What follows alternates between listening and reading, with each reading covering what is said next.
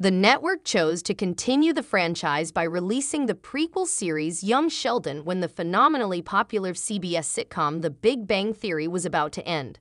Since that spinoff has been such a big hit, it appears that CBS is attempting to breathe new life into the stale police procedural NCIS by developing a prequel series called NCIS Origins that centers on a teenage Jethro Gibbs. Mark Harmon, the original actor of Gibbs, will serve as the show's narrator as we follow his experiences when he joined the NCIS as a special agent in 1991. Camp Pendleton will serve as the entirely new backdrop for this NCIS prequel. In this series, Gibbs will be portrayed as a wet behind-the-ears rookie who needs to prove himself to a brand new team, rather than the assured team leader that we are accustomed to.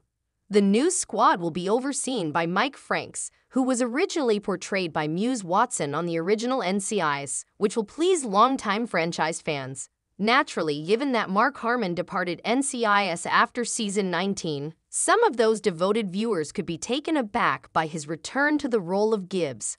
Harmon is still highly interested in the future of the franchise, though, and he continues to serve as executive producer on the show that first made him famous.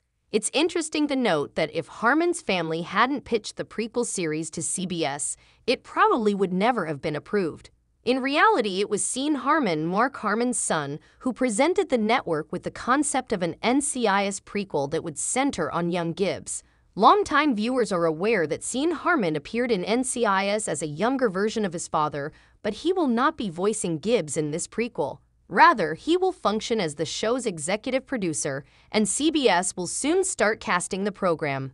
Even though Mark Harmon will be narrating the series, we don't know anything about the cast, but we're sure the NCIS prequel will retain the feel and spirit of the original program. This is due to the fact that the pilot was written by David J. North and Gina Lucida Monreal, who have been co-showrunners of the venerable police procedural NCIS for more than 10 years.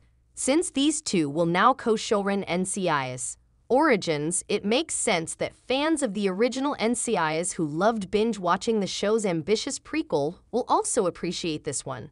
Cynics might be irritated that we're getting another NCIS spin-off, but the plain fact is that CBS has had a lot of success with this. In addition to the 5 prior NCIS spin-offs, the original NCIS was also a JG spin-off.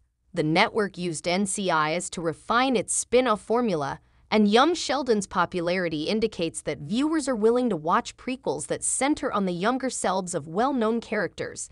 It's likely that NCIS Origins will be another huge hit for the network.